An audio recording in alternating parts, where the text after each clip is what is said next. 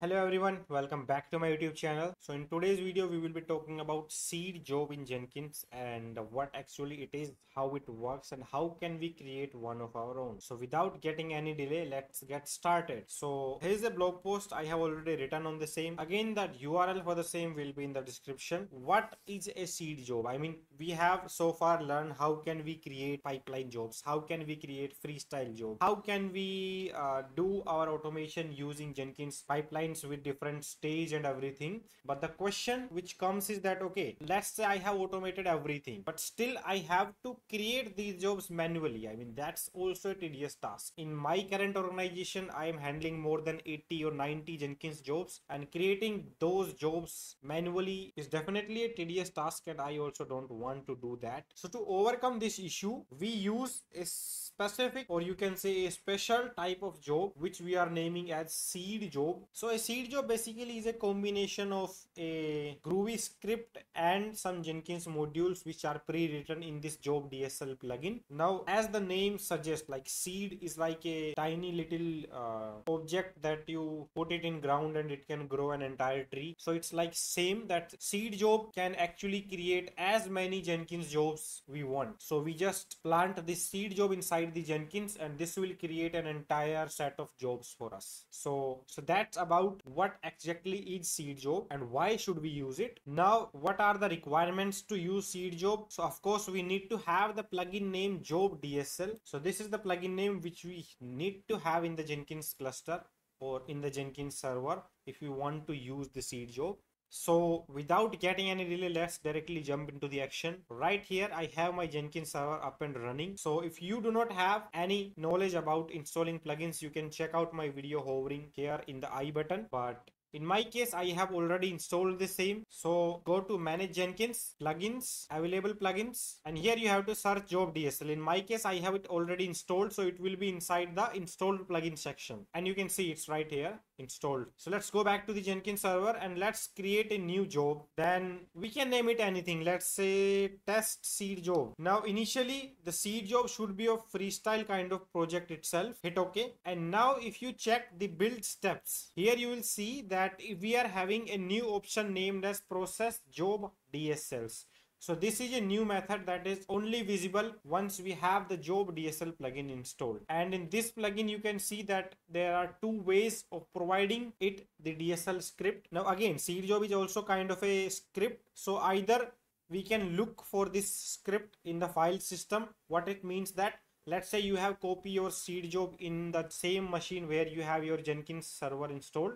So you can provide a path to the script, or you can use this tiny button here to directly write the script in this box, or in our case we will be copy pasting the same script. So let me try the first script which we have written in the blog post, which is this one. So let's go through the syntax of this one. So I have copy pasted the job. Now see what's the syntax for the same. Initially we have to write job. Now writing job or writing freestyle job is the same thing. It is going to create a freestyle project in our Jenkins server. Next, we have to define a name, like what will be the job name we are giving. Then we have to open, of course, the blog for the same. The next thing which we have to define is the steps, that what are the steps I want to use in my job. In my case, I'm using just a basic step, which is executing shell script. If you are using Windows, then you can use batch script, or if you want to use any other steps, let's say sending email or anything, those all are available here. So let me save it and let me build this job. Now here's an thing with the seed job, that initially you have to approve this script before you want to run. In my case, I have like already approved it, so it's working, but I will show you how can do that. So if I click on this one and check the console of this job, you will see that it has added an item building in this workspace, and you can see in the output it's saying that added items and generated a job. So it means it has generated this job whose name is test freestyle seed job. So let me copy the job name, and now if we check the dashboard, we can see we have this job created right here. And if I click on this job and check the configuration for the same, you see here I have the shell step added here and echo hello world exists here. So this is how seed job can create multiple freestyle jobs, and this is a very basic example of creating freestyle job using seed job. Now let's move towards the next example. Now let's try creating a pipeline job using the seed job. So here's the syntax for the same I have written in the blog post. So let me copy it from here and let me create a new item, of course freestyle job. Let's add the process DSL method because we are providing it a DSL script. Use the provided script and paste the code here. So here what we are doing is that instead of job or freestyle job, we are saying that create a pipeline job, and this is the name of the job. If you check the dashboard, there is no such job exists so far. Pipeline job has these definition where we have to define that from where your pipeline script will be coming. Either you are putting the script directly or you are using some source code management repository. So I will be demonstrating you both the ways, but I will recommend you to use this one, that we are using the source code repository method. So you see in the definition, I am defining the CPS SCM method, and then I'm asking to use the SCM. Then of course Git is the tool we are using, and remote is basically where we have to define the repository URL. Now in remote we have two methods. Either we use directly the GitHub module of Jenkins. Here I just have to define the repository path without https github.com or like without the .git. But if you want to use some other source code management repository, you can use URL instead of GitHub and pass it the entire repository directory. Now we have to define the script path. It means the Jenkins file path inside these repository. So I have already provided that.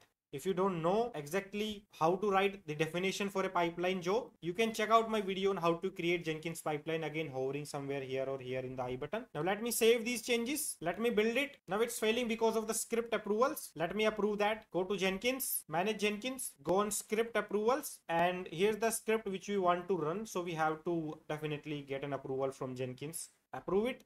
And now let me rerun the job. Build now. Now if I refresh the page, you see I have the second execution completed.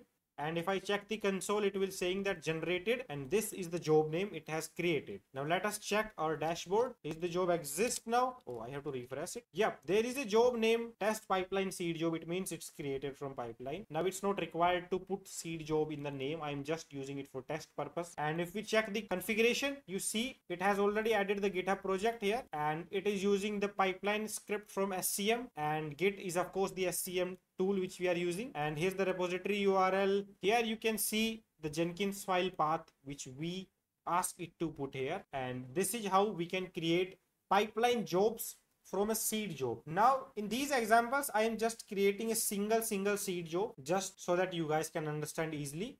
Seed jobs can create more than hundreds and thousands of jobs in a single execution. Here is another example of creating jobs inside folders. I mean, you can have folders in Jenkins and then you can have jobs created inside them as well. So here is a simple seed job I have written. So in this seed job, I'm trying to create a job which is a freestyle job inside test folder. And then this is the job it will create inside this folder. Then similarly inside test folder, it will create a pipeline job. Now you can define as many jobs inside a single Groovy script, or you can say in a single seed job. Now you are pretty much familiar with these syntaxes for creating a single job. It's right there. And let me create another job for the same. Let's say test folder job. Again freestyle, adding a step, process job DSL. Use the one I am providing and save it, build it. Here you see that if I check the console of this one, it's asking or it's displaying that okay, it has generated this job, then it has generated this second job here. So now if we go to the dashboard, you see we have a folder created named as test folder, and inside this folder we have these two jobs. The one is freestyle and the second one is pipeline job. If you check their configuration, you can see all the options which we have provided: the repository URL, the branch name, and the Jenkins file path. So now you might say that okay, why do we have to approve these scripts each and every single time? So it's just a one-time thing. You do not have to worry about these things. In future videos, when we will be covering the topic Jenkins configuration as code, these things will also be done automatically. Let me go back to the dashboard. Now here is the last example I have. Of course, I am asking that it's not recommended that if you want to define the entire pipeline job script inside the script block. So instead of using the SCM in pipeline job. If you want to define your custom pipeline job there, you can use that as well. So let's try this one as well. Code seed job.